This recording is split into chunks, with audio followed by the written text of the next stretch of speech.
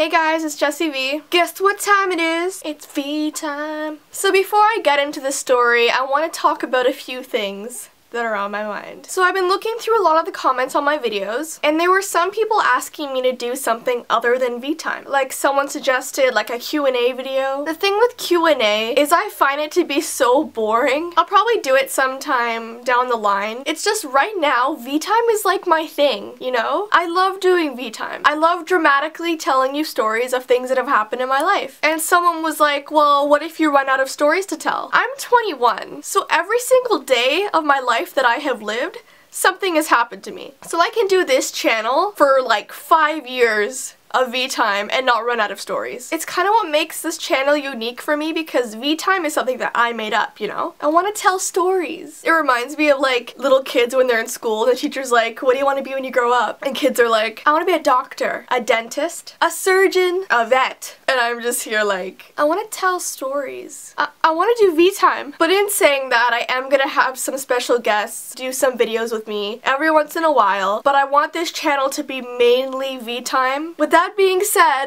let's get into some V-Time. So this video is called My Pet Praying Mantis, but it's actually going to be about other pets that I've had as well. And when I say pets, it's either animals that I've owned or strange bugs that I have caught. So when I was really young, I had an ant farm, and I'm sure a lot of you know what I'm talking about. It was like this really thin, kind of boxy plastic thing that had sand in it, and when you put the ants inside of it, they kind of made their own like anthill, and you can like see inside of the anthill. It was so cool, like you could see all their tunnels and stuff. So what I didn't understand was that you cannot put red and black ants in the same anthill. You just can't do that. But when I was young, I thought that all insects loved each other. I thought they were all friends. All insect friends. Like I remember I used to go outside with a jar to collect my ants. And it was so horrible because like I'd see like this anthill on the ground and like I'd just be like, rah!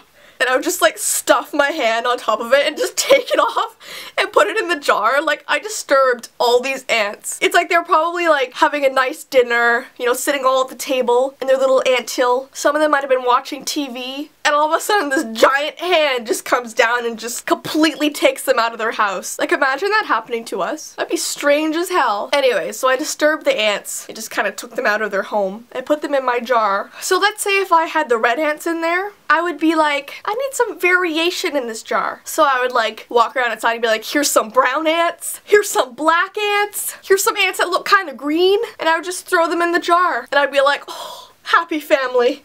They all love each other. And I thought that, you know, them like attacking each other was like them running to give each other hugs. Like, I haven't seen you in so long, bro.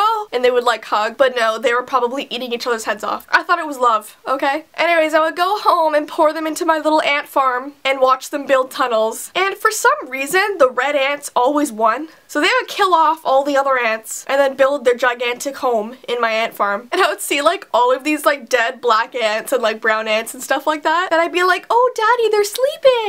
They're sleeping. And my dad would be like, no Jess, they killed each other.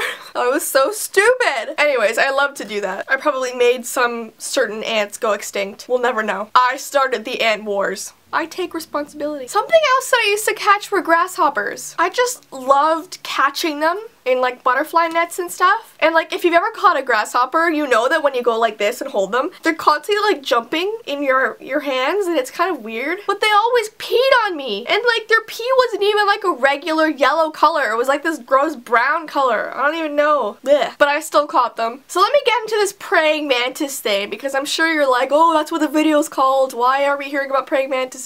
Okay, you will. So my friend and I were hanging out in my backyard. So we saw like this like greenish shape moving in the grass. And we're like, what the hell? What is that? What is in the grass? And we had never seen a praying mantis in real life before. So we went up and like this praying mantis was all like,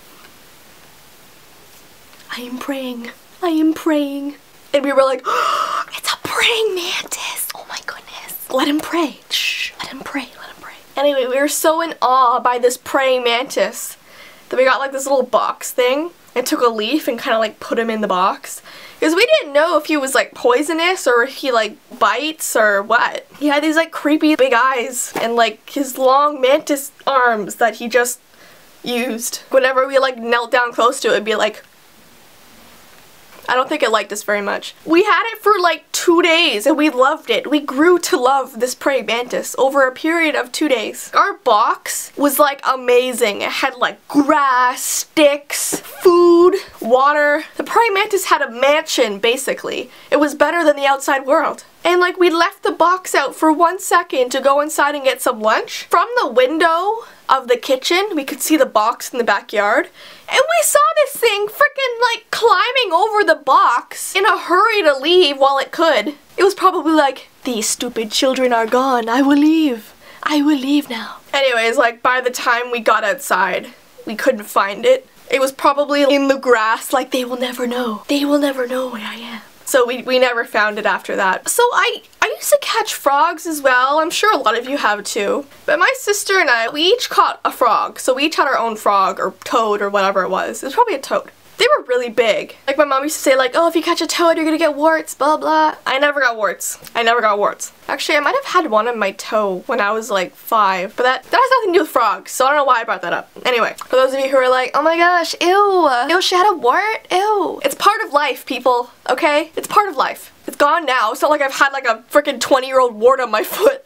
Ew, that'd probably be like massive and like probably would have killed me by now. Anyways, we had these 2 frogs. I don't remember what we named them. Every single day we would have like frog contests to see like who can go the farthest. We'd do like frog races and like set up like the starting point and the end point, and we each put our frogs like beside each other and we'd be like, go! I mean, sometimes they would move a little bit, but they didn't really get very far. I mean, for frogs, they were very lazy. Or maybe they were just like, I am not doing anything for these children.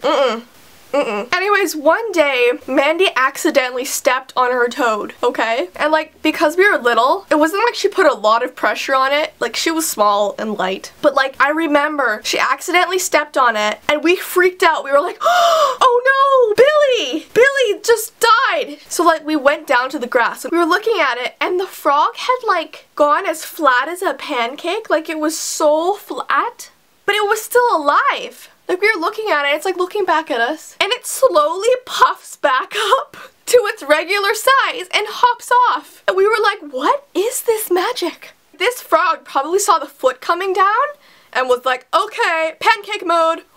It's like squished down, I don't know. So the next pet I had, it wasn't technically a pet. I used to collect sticks with my friend, and we would name them and dress them up in Barbie clothes. I can't believe I just admitted that. But yeah, we mainly did this at school. Whenever it was recess, we'd be like, oh, we have to go get our sticks. And like, we go to the back of the field and like, there were our sticks lined up with Barbie clothes on. That sounds like a setup for like a psycho killer. Like when he was a little kid, he used to dress up sticks and now he's a killer. I am totally sane though. I am freaking sane. And the last one I want to talk about is a hamster that I had. It was actually technically my sister's. I think it was like a teddy bear hamster because it was like really big, or maybe the hamster was just really fat. I don't know. Anyway, there's this one day where the hamster was just happily like roaming around its little cage, you know, in his little wheel thing. And my sister had like a glass of like water and walked up to it and was like, hamster needs a bath. And just like freaking like tossed the water over this hamster. And the hamster was like, holy shit, what just happened? And it was like soaking wet. And ever since that day, the hamster was like psycho. The hamster was like trying to eat everything in the cage, and like whenever you went to pick him up, he would try and bite you. We would reach in to get him and he would be like, no bitch. No bitch. He would just not let us touch him after that. Anyway, I mean, the hamster lived a long life. Like, it lived a long life. It was just absolutely off the wall crazy. The water that was poured on him probably went to his head and just messed him up. I don't know, I feel bad. I mean, we treated him beautifully after that moment because we were like, this hamster deserves a lot of love after that water. There are so many other things I could talk about of just insects and animals that I've had and found. I was a strange child, you know. Anyway, that is the end of V-Time for today. Please like and subscribe, share this video to show your support. Just hearing that you guys like V-Time makes me want to keep going. I put my Instagram and my Twitter in the description, so please follow. I love getting tweets from you guys. You're all awesome. You're all awesome. Anyways, until next time, bye.